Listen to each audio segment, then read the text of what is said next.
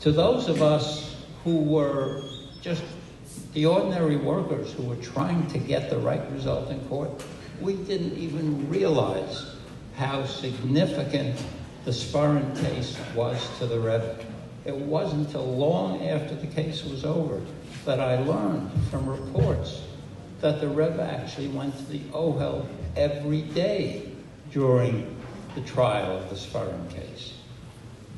It wasn't until there was the deposition of the Rebbetzin with a magnificent concluding statement in the deposition. I was in there at the apartment at the Rebbetzins Alaa Shalom's deposition, and when she was asked by our opponent, did your father own the Sparren? What did he have? What did he own? And she replied, my father was owned by the Hasidim, and there was nothing that he owned separately because the Hasidim owned him. That was a magnificent answer. And lawyers think that it was put in her mouth by the lawyers. I can tell you, I discussed her deposition with her. But that sentence came, and as I say, so much of what happened during that trial was siyata d'shmaya, was clearly ordained by HaKadosh Baruch Hu so as to achieve the result. Judge Sifton, I have to tell you, I've heard from different people, viewed this as the most important and most interesting case in his career.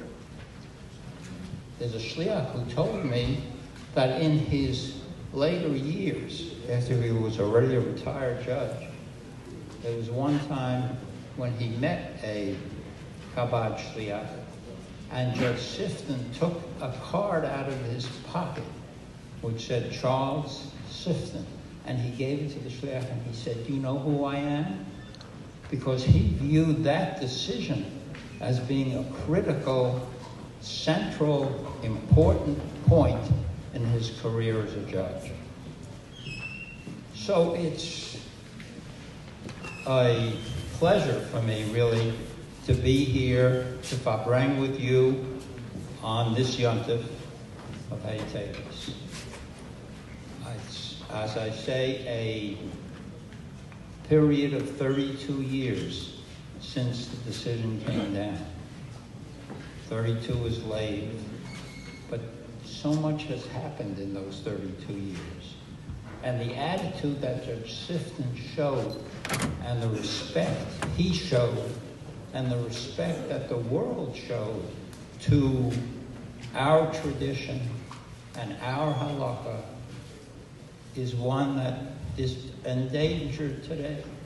You read the papers and you're concerned. I have to be concerned about what is going on in the world today with regard to attitudes towards us, towards Jews, towards Chabad, towards all practicing Jews.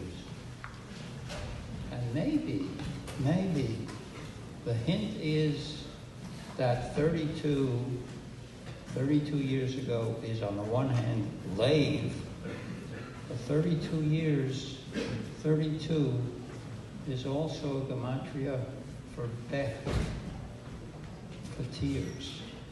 And one wonders whether over this period of 32 years, attitudes have changed so significantly that we have to worry today that a time of simcha may also have an expression at the same time of concern. Thank you.